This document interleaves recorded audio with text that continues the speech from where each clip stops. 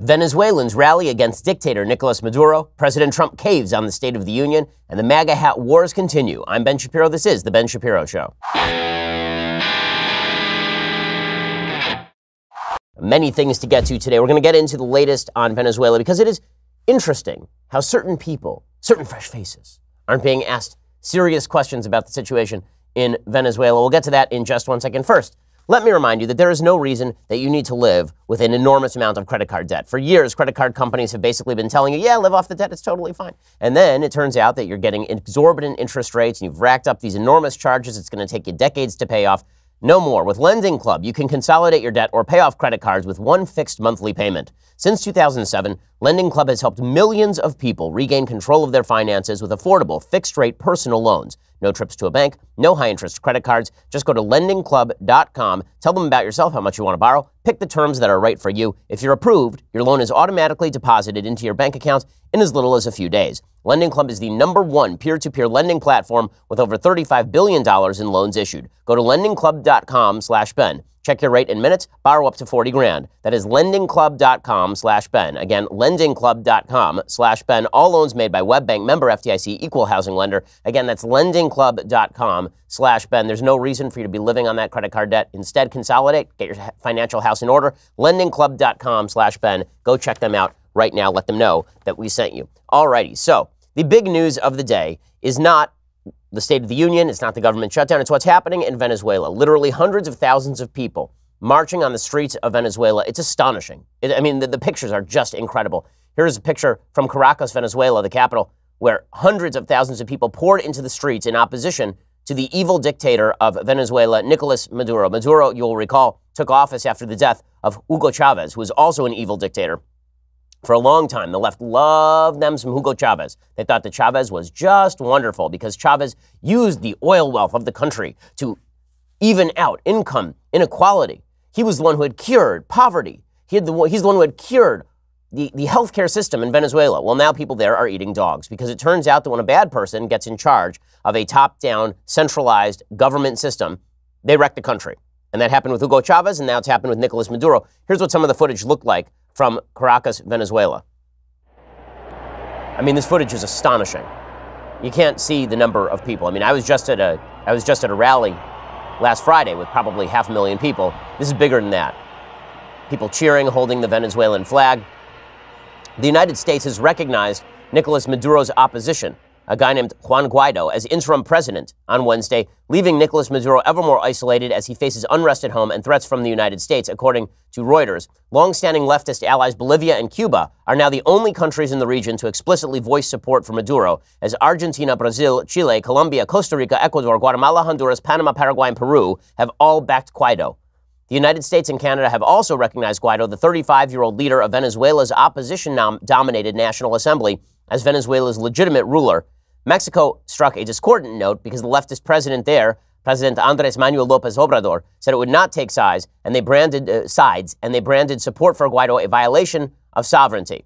Okay, so this is breaking down really along two lines. One is the line that says, no, Maduro should stay in power, and they should negotiate a settlement, and the other is Maduro needs to go.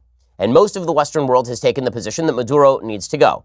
Your friendly democratic socialists have decided, at least in part, no, you know what? Maduro should stay. Never mind that he's an evil piece of crap. Like a legitimate evil piece of human debris. It's amazing. I'll explain to you in a second how amazing it is that there are folks coming out in quasi-support for Maduro. And make no mistake, when you have hundreds of thousands of people who are marching to oppose a military dictatorship instituted from above, and folks are saying, no, we should have a negotiated settlement, it's pretty clear which camp they are in. Reuters says the telegenic Guaido declared himself Venezuela's temporary president on Wednesday at a rally that drew hundreds of thousands of Venezuelans. He accused Maduro of usurping power and promised to create a transitional government. The diplomatic support for Guaido was a striking move in a region where countries tend to refrain from criticizing each other despite their political differences. Criticism of Maduro has grown in recent years as his government has sidelined the National Assembly, held widely questioned elections, and overseen an economic crisis that has forced millions of Venezuelans to flee, mostly to other South American countries. At the same time, because of all of this, right-leaning governments in South America have risen to power in places like Brazil, because the fact is you can only run on somebody else's money for so long. The same thing has happened in Argentina. President Trump has reiterated that all options are on the table. His administration signaled potential new sanctions against Venezuela's vital oil sector. So who is opposing the move to get rid of Maduro? Well, you got Russia. So Vladimir Putin is coming out against this move in Venezuela.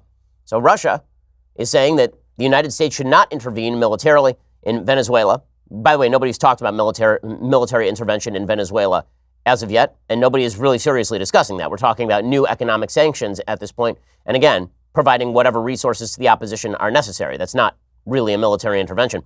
Venezuelan opposition leader Juan Guaido declared himself interim president on Wednesday, as we have said. Violence has flared during big protests across Venezuela. When they mean violence has flared, what they mean is that Maduro's forces are now attacking the protesters. In an interview with Russian journal International Affairs, published on Thursday, Deputy Foreign Minister Sergei Ryabkov said Moscow would stand with Venezuela to protect its sovereignty and the principle of non-interference in its domestic affairs. Weird that Russia would do that, because I seem to recall Russia invading a sovereign neighbor specifically on the basis that their domestic affairs were not properly in order. Russia invaded Crimea, and they also invaded Georgia on specifically this basis. So in other words, Russia is completely full of it, as per their usual arrangement. Asked about the prospect of U.S. military intervention in Venezuela, Ryabkov said Washington should steer clear as well. So we warn against that. We consider that would be a catastrophic scenario that would shake the foundations of the development model which we see in Latin America. There is no development model in Venezuela. The development model in Venezuela is to grab all the resources, centralize them in Nicolas Maduro, pass them out to his friends, supporters, and military allies, and destroy the people of Venezuela. That is his program. It has always been his program. That was the program of Hugo Chavez as well, when it turned out that centralizing resources and his populist top-down government was going to fail. When it became clear that you can't just make a country prosperous by grabbing all its wealth and redistributing it, Hugo Chavez simply started paying off all of his political allies to keep himself in power. And this has been true for legitimately years. Now, what's amazing about this is that you would assume that some of the folks who are sort of friendly toward the Maduro regime in the United States, some folks in the Democratic Party, would be asked about such things. You might assume that Michael Moore, who has come out in favor of Hugo Chavez years ago, would be asked about such things. Like, I think, for example, it might be worthwhile to ask Alexandra Ocasio-Cortez, the fresh face of the Democratic Party, about this thing. Why? Well, she was a member of the Democratic Socialist of America until the last 5 minutes. She was a member, I believe, of the DSA as of May 2016, when they called on President Obama and the U.S. Congress to end unjust sanctions against Venezuela. Quote, "This kind of dishonest and cynical behavior is an embarrassment to all good people in the United States. For DSA, a group of activists committed to fighting for socialism and democracy in the U.S. and around the world, it is especially repulsive. We therefore state our solidarity with the people of Venezuela and call on our own government to stop its illegal, unjust interference with Venezuela, specifically to repeal these terrible laws and reverse this dishonest executive order." So they're ripping on Obama for being too harsh on Venezuela, the DSA, while AOC was purportedly a member.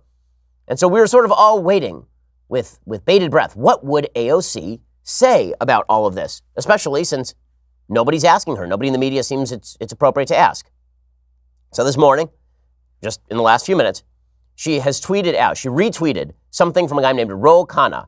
Ro Khanna is an Obama Commerce alum. That's what he calls himself. And here is what Ro Khanna tweeted. With respect to Senator Durbin, Senator Dick Durbin came out in favor of Maduro's opponent. Ro Khanna tweeted, with respect to Senator Durbin, the U.S. should not anoint the leader of the opposition in Venezuela during an internal polarized conflict. Let us support Uruguay, Mexico, and the Vatican's efforts for a negotiated settlement and end sanctions that are making the hyperinflation worse. In other words, he is coming out in favor of the Maduro regime. I mean, that's what that is. If you're coming out in favor of a negotiated settlement that removes sanctions and leaves Maduro in power, then you are coming out in favor of the Maduro regime. Alexandra Ocasio-Cortez, her only comment so far has been to retweet that. Now, when I point that out, there are a bunch of folks on the left who say, well, that's taking her out of context. No, that's the whole context. I read you the entire tweet, and she retweeted it. Take that for what it's worth. I think there's only one way to interpret that, and that is as undercutting the Democratic opposition in Venezuela. Because right now is the time to move. Right now is not the time to say, oh, well, negotiated settlement, Maduro has a point, and we can't interfere, let's remove the sanctions. Weird that she and Russia have the exact same position on this. Very odd, isn't it? Very strange. And this is the same thing you hear from the left when AOC is parlaying with all the folks who want to boycott Israel. And then folks on the left say, no, she doesn't support boycott of Israel. She just hangs out with all those folks and forwards their agenda. Okay, how about a straight question that she is forced to answer by the media? asked repeatedly, do you think Nicolas Maduro must go now? Like, it's a straight, easy question. Will she be asked that question? Maybe she should be asked, like, what did he do wrong? Like, you're an economics expert, supposedly, so what did he do wrong? What did Maduro do wrong? Where did Venezuela really get screwed up? What did they do wrong? But nobody on the left will be asked these questions, despite longtime support for Hugo Chavez on the populist left. Remember Oliver Stone traveling down to do a movie about Hugo Chavez and his greatness. It's also worthwhile remembering that Venezuela's government is just one of the most evil governments on planet Earth. So this notion that you're supposed to negotiate with Nicolas Maduro and you're supposed to undercut the protesters by not recognizing the National Assembly-led opposition is insane. Amnesty International, a left-wing outfit, if ever there was one, Amnesty International says that the Venezuelan government is responsible for the worst human rights crisis in its history. This is as of September. The organization claimed that several human rights abuses had taken place in the South American country, including the use of lethal force against the most vulnerable in its society. It said that 8,292 extrajudicial executions had taken place between 2015 and 2017, so over 8,000 murders of people who didn't agree with the regime between 2015 and 2017. It found that 22% of all homicides in 2016 were at the hands of security officials. It found that the levels of economic insecurity in the country were at 87%. 87% of Venezuelans were living in abject poverty. There was a 65% increase in maternal mortality and a 30% increase in infant mortality. Venezuelan authorities have publicly stated that killing people in the context of security operations is a successful practice. Since 2014, 2.3 million people have fled Venezuela. But don't worry, AOC thinks a negotiated settlement with Maduro is going to do the trick. Yeah, but it has nothing to do with her support for Venezuela's democratic socialism. Nothing. We'll get to more of this in a second. First, let me remind you, you want to make your business better this year? Well, why would you overspend on legal costs? Okay, the fact is you can spend literally hundreds of thousands of dollars on legal costs, but there's no reason for you to do it. Instead, go check out LegalZoom right now. With their network of independent attorneys licensed in all 50 states, LegalZoom can help you navigate your legal needs. From wills and trusts to LLCs, trademarks, contract reviews, and more, LegalZoom has helped more than 4 million people like you take care of their responsibilities. The best part is LegalZoom is not a law firm, so you won't get charged by the hour. You know, lawyers use LegalZoom for a lot of their forms, but now you get even more than just the forms over at LegalZoom. I've been using it for years. Now you have that network of licensed attorneys. So make this the year you finally do the right thing for your business and don't waste money with lawyers you don't need. Start writing your 2019 story at LegalZoom.com right now. For special savings, be sure to enter promo code BEN in the referral box at checkout. LegalZoom is indeed where life meets legal. That is LegalZoom.com. And again, when you enter promo code BEN at checkout in the referral box, then you will get special savings. So go check them out right now, LegalZoom.com. Make sure that you are saving on your legal services the way that you should. Venezuela is indeed a terribly run country. And here's the reality. It's been a terribly run country for years. I know that the left wants to suggest that this is just since Chavez died or the late years of Hugo Chavez. It's been terribly run since the late 90s when Hugo Chavez's government decided to nationalize all of the oil industry, redistribute the wealth, put that company in the hands of his best friends in the government, centralize all power, move all the dissenters out of the military. If you take a look at Chavez's record, you see people on the left praising him for reducing poverty in Latin America. And that is really not the case. The fact is that poverty across Latin America reduced during the 1990s and 2000s because of economic growth. It kind of was equivalent in Venezuela, about the same. But Chavez destroyed the economy. I mean, just destroyed it because he made the entire economy dependent on oil. The entire economy dependent on the government's exports of oil. So when the oil prices dropped, the economy just fell apart. So here are a few ways that Chavez destroyed the economy and Maduro has followed suit. This is from Stephen Keppel over at ABC News. Number one, Venezuela went from being heavily dependent on oil in 1998. 77% of Venezuela's exports in 1998 were oil. By 2011, oil was 96% of all exports. That's because of the idiotic Marxist notion known as dependency theory. Dependency theory is this idea that if you are a state like Venezuela, you're a country like Venezuela, and you are importing goods, you are dependent on those goods. You have been made dependent. So you have to raise tariffs to extraordinary levels so that you can create homegrown industry. The only problem is your consumers can't afford any of that stuff, and so you end up impoverishing your country. The only thing Venezuela was exporting, the only thing, was oil. So when the oil prices dropped, catastrophe. The Chavez government crippled private businesses and national industry through expropriations and nationalizations. They expropriated or nationalized various sectors, including aluminum, cement, gold, iron, steel, farming, transportation, electricity, food production, banking, paper, and the media. The number of private companies in industry dropped from 14,000 in 1998 to 9,000 in 2011. No one in their right mind would build a factory in Venezuela because it was going to be nationalized, expropriated, and stolen by the government of Venezuela. No one was investing. In 2011, Latin America enjoyed a record of more than $150 billion in foreign investment, with Brazil receiving $67 billion. Venezuela's neighbor Colombia received $13 billion. Venezuela, a country rich in natural resources and human labor, received only $5 billion. The Venezuelan currency has been a mess because it turns out that when you borrow enormous quantities of money in order for you to pay off all of your friends and supporters, well, somebody is going to want that money back, and then you have to inflate your way out of it. The Bolivar Fuerte it lost 2/3 of its value since it was launched in 2008. It was launched in 2008 because of a previous devaluation of the currency. Prices in Venezuela went up by 23% per year for more than 10 years as of 2011. Imagine, right now in the United States, we have an inflation rate in prices of maybe 2-3% per year on average. Imagine that everything you buy went up 20% every year. So within 5 years, the price of everything had doubled. Okay, that's what was going on in Venezuela. And of course, Venezuela became unbelievably violent because not only were there local police forces and extrajudicial gangs supported by the government killing people, but they weren't policing actual crime.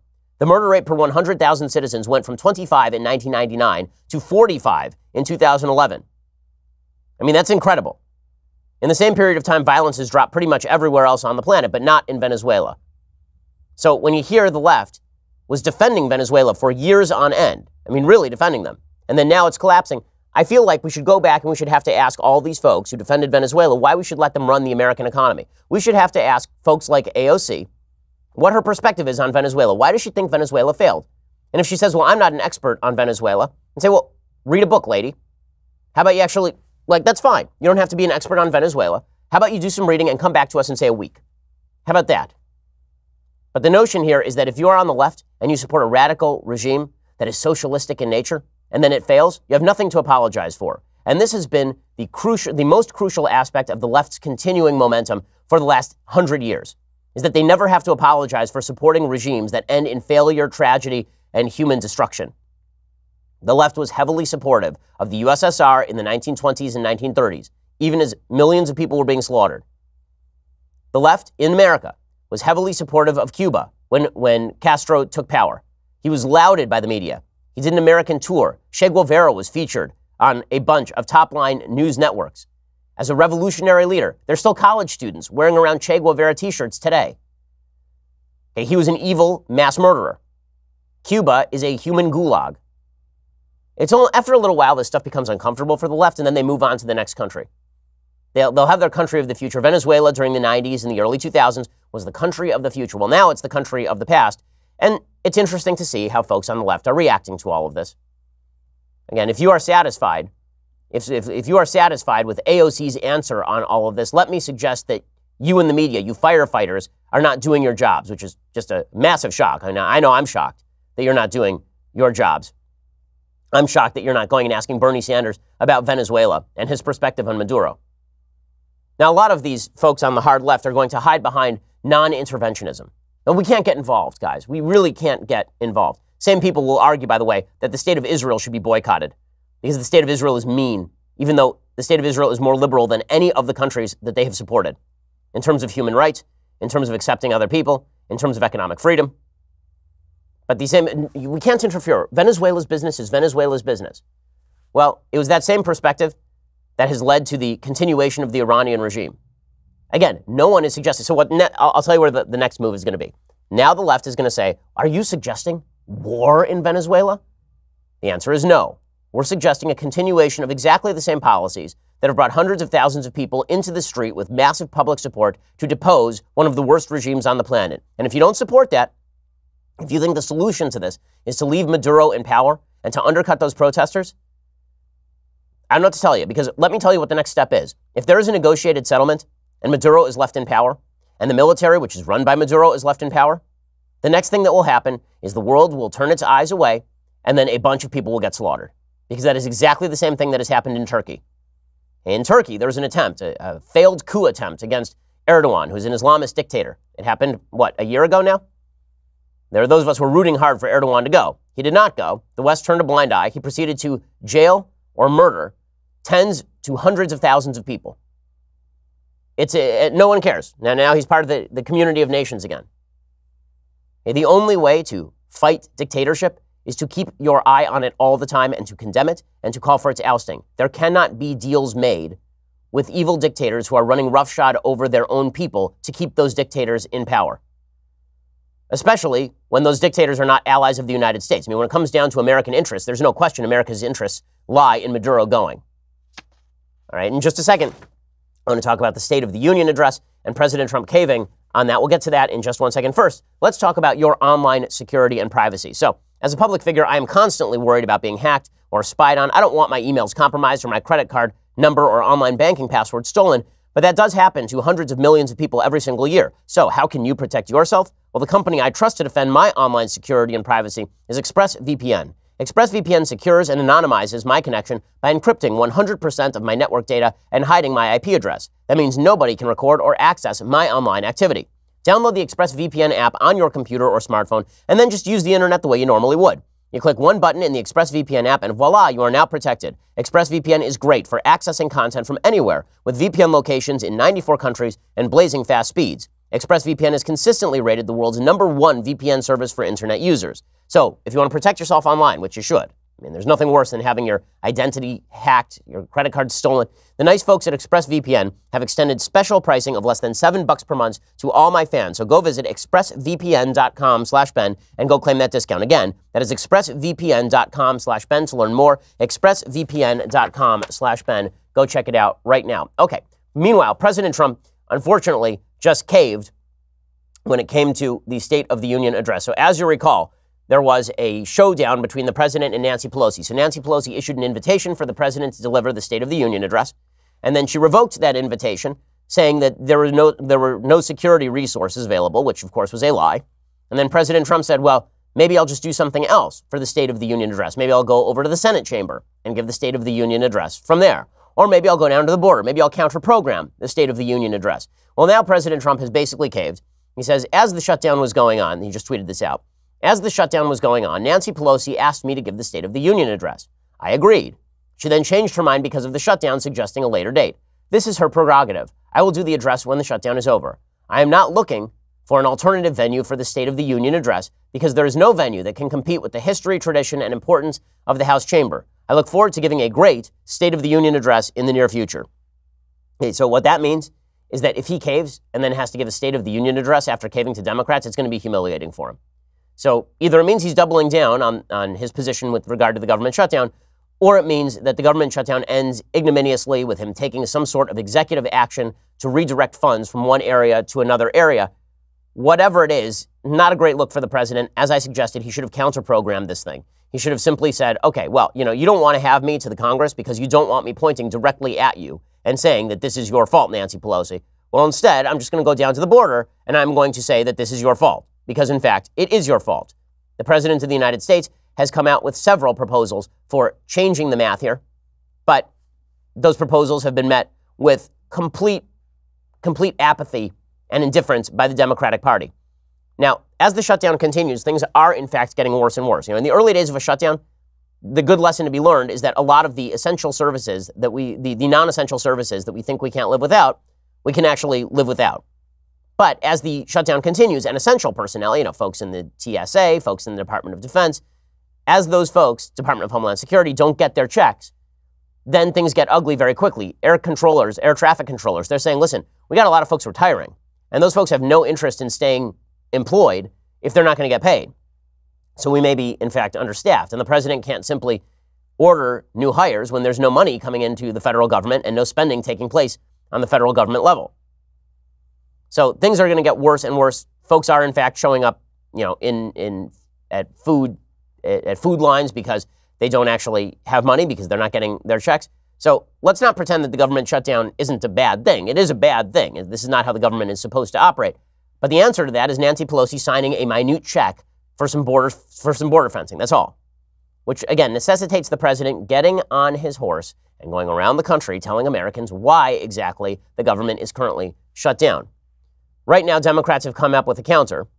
So according to the Associated Press, House Democrats, feeling pressure to display their vision for border security, are preparing a package that would ignore President Trump's demand for $5.7 billion for a wall with Mexico and would instead pay for other areas aimed at protecting the border. Again, this shows how petty they are, because they're willing to spend a bunch of money on border security, but not on the fencing. As I said before, I think the solution to the government shutdown is pretty easy. That is, President Trump should say, listen, I know you guys hate me. I know that you guys don't want to give me a victory. And I know that you're pretending that we don't need a border fence because you think that I'm doing something deeply wrong because I am Trump. But here's an idea. I won't even intervene. I want you to delegate $5 billion to border security to be allotted as the people in border control see fit. We will let an impartial panel of border control specialists who work for border control, who work for ICE, and who work for immigration naturalization. We will let all the Border Patrol agents decide where the money goes. So it's not up to me. It's not me saying I need the wall. It's Border Patrol deciding where the money goes. And then Democrats can say, okay, we didn't give him his wall. We gave the money to Border Patrol for them to use it where they best see fit. And then if it turns out it's a wall, Trump gets his win. And Democrats can say, we didn't give him the win. Border Patrol gave him the win. Right? In essence, kick all the responsibility over to Border Patrol. That seems like not a terrible idea to me.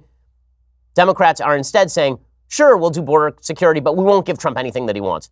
As the government slogged through a record 33rd day of its partial shutdown on Wednesday, details of Democrats' border security plan and its costs remained a work in progress, according to the AP, though some said it might match Trump's $5.7 billion figure.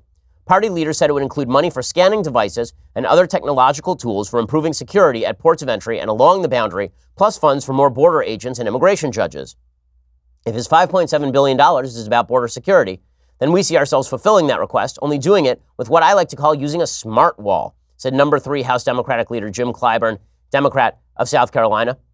Again, listen, I don't know that Trump is a border expert. I certainly know that House Democrats are not border experts because they haven't really cared very deeply about border security for quite a while. So again, the solution, kick it over to the regulators. I mean, it's hilarious. We have now found the one area of American government where legislators don't want to kick the responsibility over to the regulators.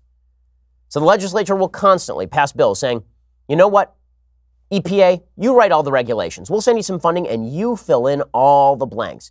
We'll send you legislation that looks like Mad Libs. It says, here's $1 billion for blank, and you just fill in what you think you need. We'll do that with the Department of Education. We'll do that with the Department of Health and Human Services. We'll do it with every executive department.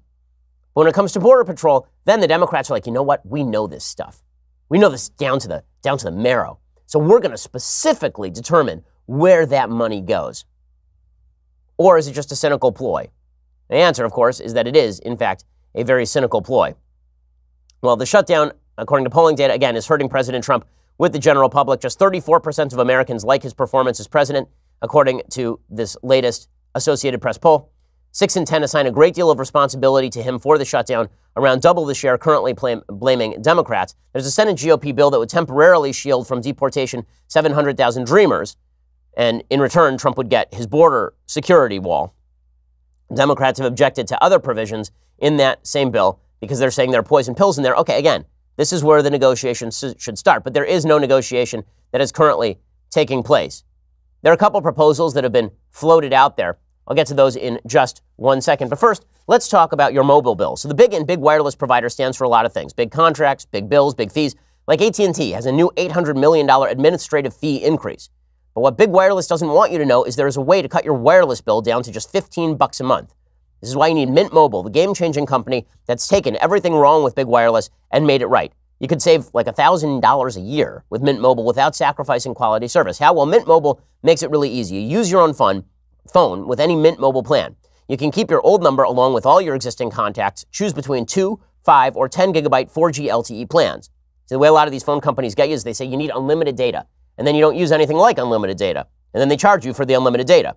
Well, you don't need to do that. Every plan comes with unlimited talk and text. If you are not 100% satisfied, Mint Mobile has you covered with their 7-day money-back guarantee. So you can try it for a week, and if you don't like it, we'll give you your money back. Ditch that old wireless bill. Start saving right now with Mint Mobile. To get your new wireless plan for just $15 a month, plus free shipping on your new Mint Mobile SIM card, go to mintmobile.com/Ben. That is mintmobile.com/Ben. mint.mobile.com/Ben. Cut that wireless bill to $15 a month and get free shipping on the Mint Mobile SIM card, mintmobile.com/Ben. Okay, I want to talk about some of the other proposals for the border shutdown. I also want to talk about the latest with regard to Covington Catholic, because it turns out that the real issue here is MAGA hats. MAGA hats are inherently terrible and racist, really. We'll get to all that in just 1 second. First, you're going to have to go subscribe. $9.99 a month gets you a subscription to this show. It gets you a subscription to Andrew Klavan's show, Matt Walsh's show, Michael Knowles' show. All sorts of great shows, and Michael Knowles' show. Like, all sorts of great stuff. And when you subscribe, you also get 2 additional hours of me in the afternoon. You know how stressful and painful it is to do those 2 hours? Just ask my producers. They have to sit here with me. But we're doing it all for you. So that's why you need to subscribe. $99 a year. You get all of that, plus this. The Leftist Tears, hot or cold tumbler. Go check it out right now. And you can enjoy those tears, which are flowing freely each and every day here at the Ben Shapiro Show. Go check that out right now. Also, when you subscribe over at YouTube, iTunes, you get access to our Sunday specials. You can ask me questions, all sorts of great stuff. You can, like during the radio show, actually, during the breaks in the radio show, if you're live watching, then you can ask me questions during the breaks, and I'll answer them for you. So all sorts of awesome stuff happening behind the paywall. Go check it out right now. We are the largest, fastest growing conservative podcast and radio show in the nation.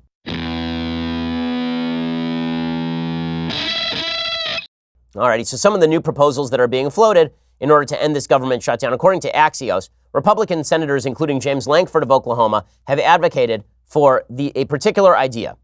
Give a path to green cards to the 700,000 current DACA recipients. So it's not just that they have a 3-year stay of execution in terms of the deportation, but they actually would have a path to green cards so they could stay permanently. Jared Kushner has been relaying this idea to his colleagues in the White House. Nobody thinks that the Trump current offer is going to pass. 7 Democratic senators are needed to pass any package at this point.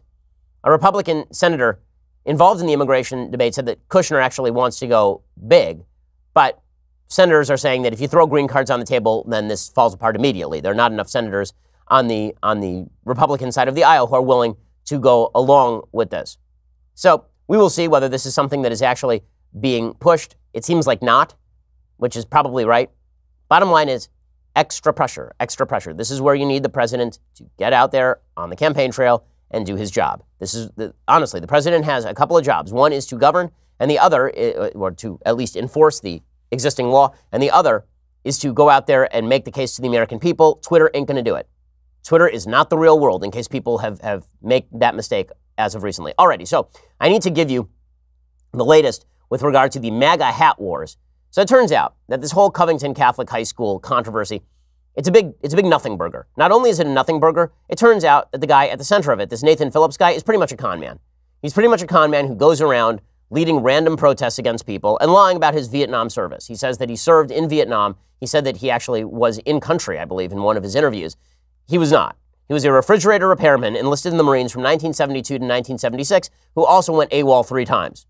And none of that reported by the mainstream media. You have to get that in the right-wing media. So now, here's how the story evolved, basically. They said that these kids surrounded the guy. Not true. They said that the kids were racist to the guy. Not true. They said that the high school was racist. Not true. They said the high school was sexist. Not true. They said a different high school was racist and sexist. Not true. They said that kids from this high school long ago were racist. Not true. So none of that was true. So what was this really about? Because when you remove all the other factors, when you remove the fact that these kids were not being racist, that they were not mocking the guy, that they were not being violent to the guy, what does this come down to in the end? It's that the MAGA hat is inherently triggering. That if you wear a MAGA hat, then you deserve anything you get. The media can destroy you simply for wearing a red hat. I don't like, as somebody who wears funny hats on a daily basis, I am not interested in a country where you can be targeted based simply on the message that your hat conveys, particularly when people are taking away a message that you are not conveying with the hat, right? There are certain hats that convey messages, right? Like my yarmulke conveys the fact that I'm an Orthodox Jew. That comes along with a set of values. A MAGA hat comes along with a set of values too, but the set of values that is being conveyed is not necessarily the set of values that is being interpreted. There is, in fact, a gap when it comes to the MAGA hat. A lot of people wearing the MAGA hat are saying a couple of things. One, I'm conservative, I'm pro-life, I support President Trump's general governance, and screw the media, right? That's usually the undercurrent to the MAGA hat, right? Is screw the media, you guys are terrible. And that's fine, because a lot of them are terrible. Like, okay. But the message that a lot of people take away from the MAGA hat is the worst things about President Trump. So the same thing happens in a normal conversation about President Trump. If you say, I support President Trump, you're a Republican, you say, I support President Trump. What people on the left take away from that is you're a racist, sexist, bigot, homophobe. Now, to be fair, if you had said, I support George W. Bush, the left would have taken away that you're a racist, sexist, bigot, homophobe, because this is generally many on the left's takeaway for being even remotely right-wing on any issue, is that you're this. But the MAGA hat conveys it in spades to a lot of people on the left. So here is a CNN commentator explaining the real reason all this happened is because the kids were wearing MAGA hats. And MAGA hats are just like KKK hoods. I kid you not. This was a thing said on national television. Forget Donald Trump for a moment and just think about the symbol of that red hat. When I see the Make America Great Again hat now, Chris, I am triggered. I'm so triggered. This Make America Great Again hat is just as maddening and frustrating and triggering for me to look at as a KKK hood. Like, that is the type of hatred that his policies represent. And until we can have common ground and understanding about that it's that triggering, we're going to continue to have problems. Okay, his policies represent KKK policies. Like, this lady is just saying it straight out. And I think it's telling, because what she's actually saying there is not that Donald Trump is a KKK member, so people support him because of that. She's saying that his very policies are KKK-like. So any Republican who supports his administration's policies, which by and large have been traditionally conservative, is basically a KKK member. Well, it's that sort of language that leads people to put on the MAGA hat. Seriously. It makes people, like, I remember I spoke at University of Michigan a couple of years ago. It was in the middle of the election cycle in 2016. As you know, I did not vote for any of the presidential candidates in 2016 because I thought that election was a complete bleep show. I thought it was terrible. Okay, so in the middle of that election cycle, I traveled to University of Michigan to give a speech. And a bunch of the students in the University of Michigan, college Republicans, and Young America's Foundation had gone around campus and they had written Trump's Make America Great Again slogan on the ground in chalk. A bunch of folks on the left had been so triggered by this that they went around crossing it out, complaining, suggesting that it was racist to write Trump's name on the ground. So when I went to University of Michigan, I, a non-Trump supporter in 2016, went to the chalkboard and wrote Trump 2016 on the chalkboard because you know what?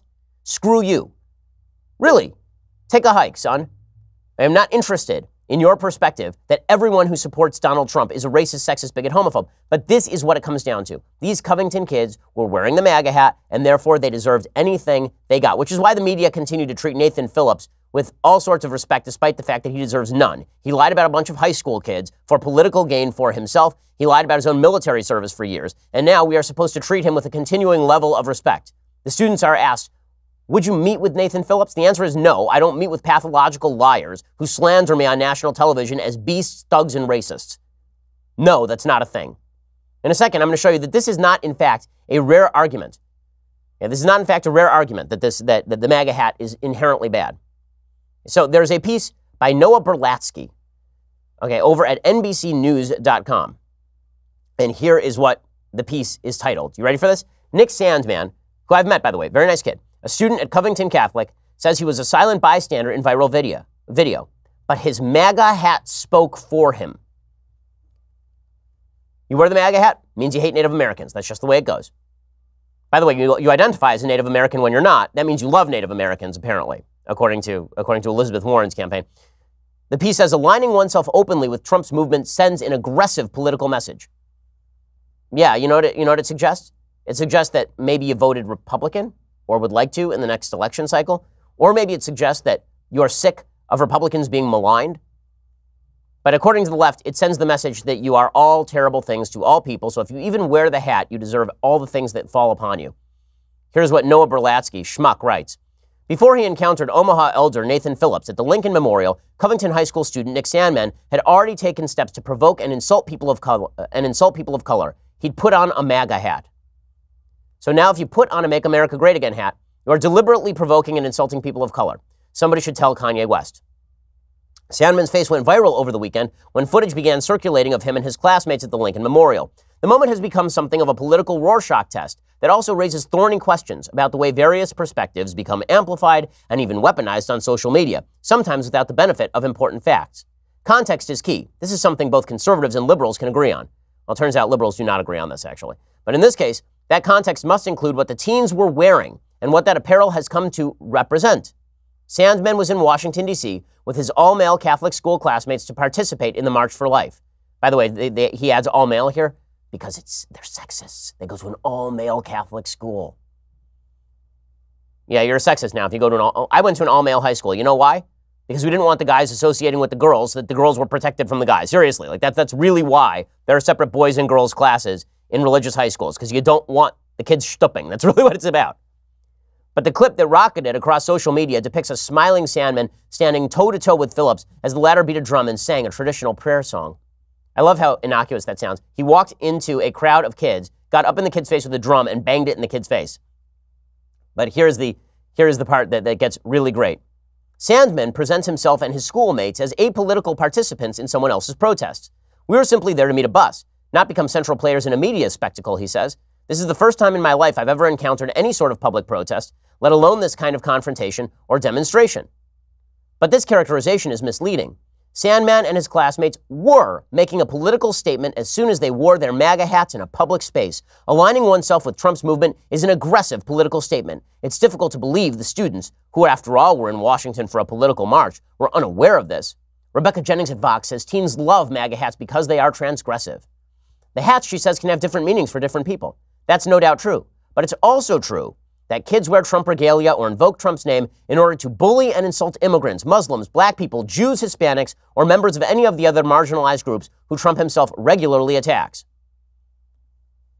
Or alternatively, they are wearing the MAGA hat because you, Noah Berlatsky, are a jerk, and they want to show you that they can wear whatever hat they please because you're a jerk. Okay, there is something transgressive about wearing a MAGA hat, but what it's really about is people being sick of being called deplorables, being sick of being called bad people, being sick of being called anti-Semitic and racist and bigots and sexist and homophobe just because you disagree with them. That's why Trump won the nomination. It's why he won the presidency, is because he was a giant middle finger to all of those people. And wearing the MAGA hat is a giant middle finger to all of those people too. But resisting the overreach of the left is not the same thing as endorsing racism. It's just, this is inane. But this isn't the only, honestly, this isn't the only article like this today. There's another article from Father Edward Beck over at CNN. MAGA hats don't belong on a Catholic school trip. Weird. You know what I don't think belongs on a Catholic school trip? Meeting with Andrew Cuomo, the governor of New York, who is a Catholic all in favor of murdering babies in the womb up to point of birth. By the way, important side note, New York Governor Andrew Cuomo came out today. He says, you know what? In consonance with Catholic law and religious thinking, I want to fight the death penalty. So lethal injections for 9-month-old babies, not for people who murder babies. Solid call. Okay, first of all, if I were in the Catholic Church, I'd be calling on the Pope to excommunicate Andrew Cuomo, like, immediately. But priorities over at CNN, the priority is no MAGA hats for Catholics. In a recent tweet of mine that went viral, I made 3 simple points about the now infamous Covington boys incident in Washington, D.C., writes Father Edward Beck. The boys acted inappropriately. Chaperones should have intervened. The boys should not have been permitted to wear MAGA hats if they were representing the school. I welcome this opportunity to expound on those comments in more than the 280 characters that Twitter allows.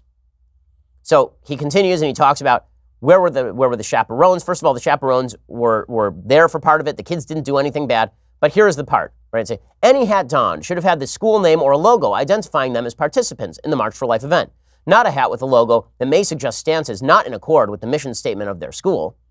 The Catholic Church's pro-life teaching encompasses a panoply of issues, such as abortion, immigration, capital punishment, the environment and climate change, sex trafficking, and the inequitable distribution of the world's resources. So, in other words, you can't wear a MAGA hat to a pro-life event for what has been practically the most pro-life administration in recent American history. You can't wear a MAGA hat because that might conflict with other parts of the pro-life Catholic message, like we have to redistribute resources. Weird. It says, the hate mail and threats I have received since my tweet and on-air appearances about this issue on CNN and HLN have astounded me. Supposed Christians have said the most vile and uncharitable things imaginable. It is further indication of the vast political, racial, and religious divides that still exist in our country. Well, or maybe people just don't like it. I mean, first of all, nobody should say bad things to people, obviously. But maybe the reason people didn't like your tweet is because your suggestion is that if you wear the hat, you're a bad person. Again, for the left, red hat bad, orange man bad. That's what all this comes down to. Government shutdown is about orange man bad. Covington High School is about red hat bad. If your political universe breaks down into Trump and Trump is bad and everything else doesn't matter, then you're a simpleton. You're a fool. Turns out Trump, just a guy in the White House. He is not the avatar of all good or all evil. He is not the avatar of all conservatism or all non-conservatism. If you're thinking in these simplistic terms, may I suggest you go do some remedial reading of both the Bible and basic political texts. Okay, time for some things I like and then some things that I hate. So, things that I like today. So, Bono, yesterday, came out, he was at Davos, and he was asked about the new push for socialism. He pointed out, guys, capitalism's been kind of helpful. Capitalism is not immoral. It's amoral. It requires our instruction. Capitalism has taken more people out of poverty than any other ism, but it is a wild beast, and if not tamed, it can chew up a lot of people along the way. Okay, so here's the problem with what he's saying. So what I like is that Bono is actually defending the free market system, which has created more wealth than any system in the history of humanity. When he says that capitalism is amoral, that is not true. Free markets are inherently moral because free markets assume at their root that you as an individual have rights and have duties. Free markets assume that you are a person of worth and that therefore you have charge of your own labor, you have charge of your own product, you have charge of how to dispense with that labor and that product. The free market is about individual freedom. That's why it's free. Any other form of market is a way of somebody else telling you what to do with your labor because other people's interests trump your own. Now, when he says that capitalism can be avaricious, no, it's not capitalism that's avaricious. It's not free markets that are avaricious. Typically, it's people who are perverting the free market by grabbing government incentives in order to shut down somebody else. The nice thing about the free market is that over the long haul of time, bad companies go under. Bad people who cheat tend to go under over the long haul of history because no one wants to do business with people who have been shown to be cheaters. The amount of turnover in the market is astonishing.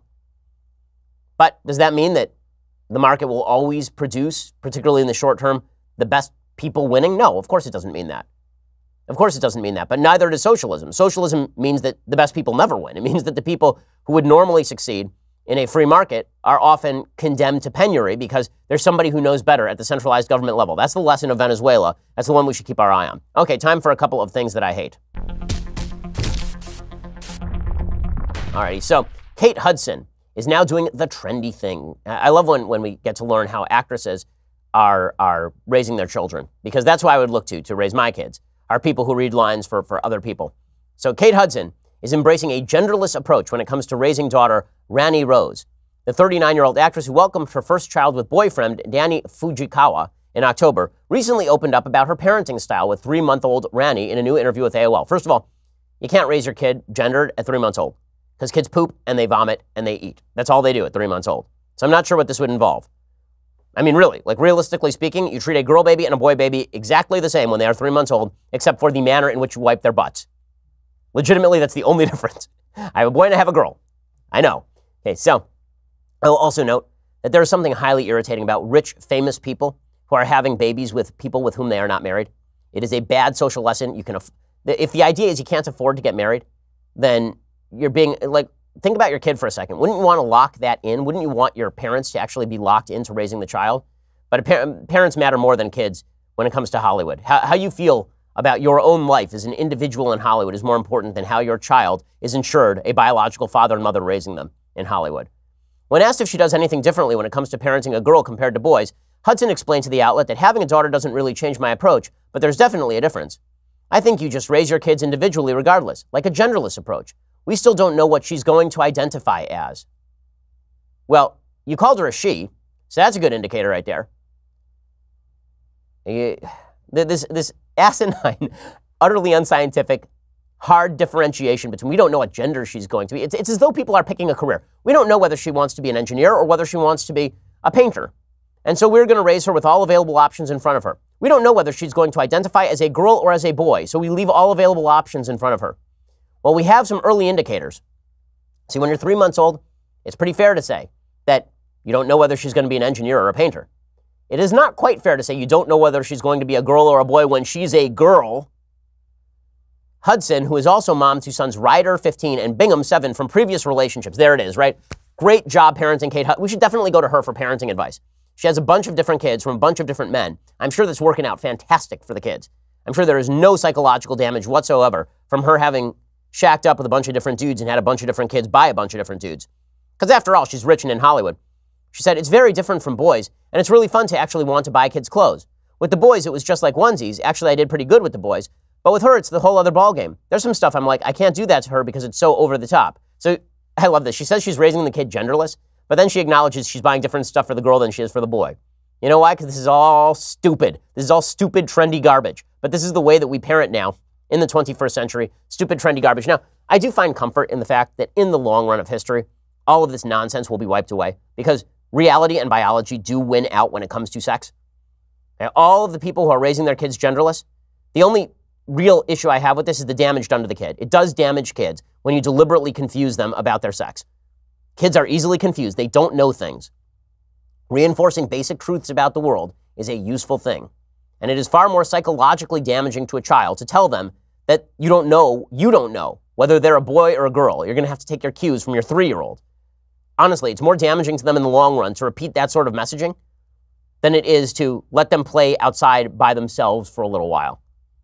I'm sure Kate Hudson has security full-time on her kids, but it seems like security might want to protect her kids from her because this is just silliness of the highest order. Okay, other things that I hate. One more thing that I hate. So the USC student government is now trying to prevent conservative speakers after I spoke there last year. Last October, I spoke there in front of a couple thousand students. Now the student government, Senator Megan Lane and Senate aide Adenike McKinday have justified a new bylaw amendment. Okay, it's a piece of amendment that would prevent conservatives from being invited to campus. They claim Ben Shapiro's campus president incited undue violence on the day of his presentation. By the way, there was no violence the day of my presentation. None. Zero. The proposed amendment points out there is no process for review or scrutiny of speakers invited by student organizations. The amendment proposes speakers be subject to a special guest approval if the event is ticketed, expected to have an audience of over 100 people, if the student's safety is at risk, or if substantial security is required. 3 reasons are given for students petitioning speakers, including persons who have accepted endorsements from hate organizations. So they say that the SPLC, the Southern Poverty Law Center, a radical left group that labels everything on the right hateful, that they should decide whether somebody can speak at a campus. They recently had to settle with Majid Nawaz and his Quilliam Foundation for falsely labeling the foundation as anti-Muslim extremists, by the way. The other 2 grounds for petitioning speakers are those who are publicly supported members of hate organizations or those, quote, on record as having publicly incited, supported, or explicitly encouraged violence or harassment. Okay, well, that's going to be pretty fungible. I promise you, folks on the left are going to expand that to include anyone who says a boy is a boy and a girl is a girl. This is all in direct response to the fact that we sold out in like an hour at USC. Amazing how the left doesn't want to. Listen, there was a big protest outside. It was all fine. Nothing happened. But that in itself was bad. I was heard. Can't have that. Well done, leftists, demonstrating that you yourselves are very much in favor of ideological diversity and freedom of thought. Alrighty, well, we will be back here a little bit later today with your 2-hour live show. This is why you should subscribe. Go check it out right now for $9.99 a month, $99 a year. You get the Tumblr as well. Go check that out. Otherwise, we'll see you here tomorrow. I'm Ben Shapiro. This is The Ben Shapiro Show.